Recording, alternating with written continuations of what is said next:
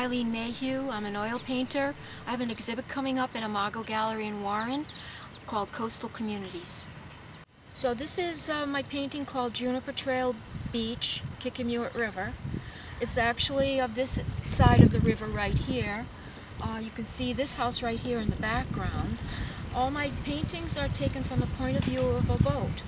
I've spent a lot of time on the water, and it's a unique and beautiful view. And I wanted to highlight that and show people what they may not have already noticed.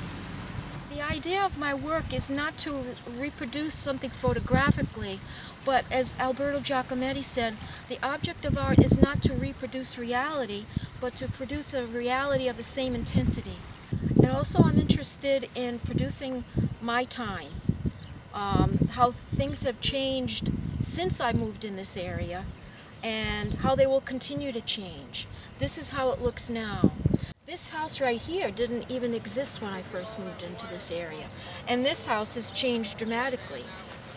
Also, this wall did not exist when I first moved in here because of the action of the waves and the rising of the waters. Because of climate change, it was eroding the street, so the state had to put in this wall to protect the public road.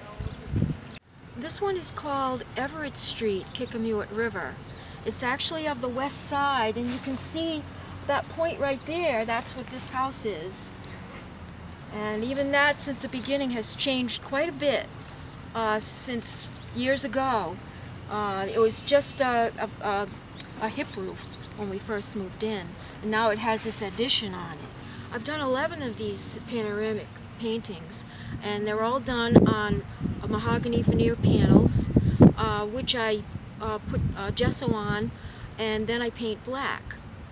What I like to do is use the black ground in order to create more contrast.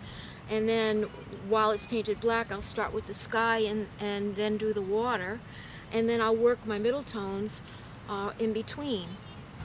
I like to work on a black panel because it helps me to achieve contrast. Ordinarily, when I work on a white canvas or a panel, I work from dark to light, put my darks in first, but the darks are already there on a black panel, so I'll work from light to dark. And I can actually achieve better contrast that way. In all of the paintings, I worked with palette knife because I wanted to create atmosphere, and I do that by creating texture in the sky and the water, but also in the trees.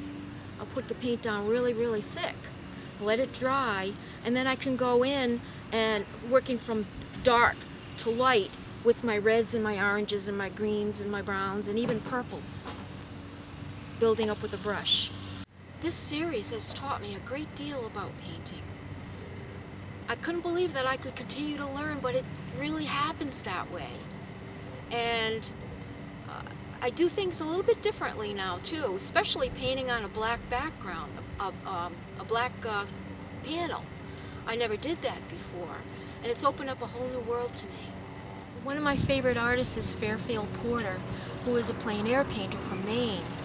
And he said, the profoundest order is revealed in what is most casual. He painted his everyday life, and that's what I'm trying to do as well.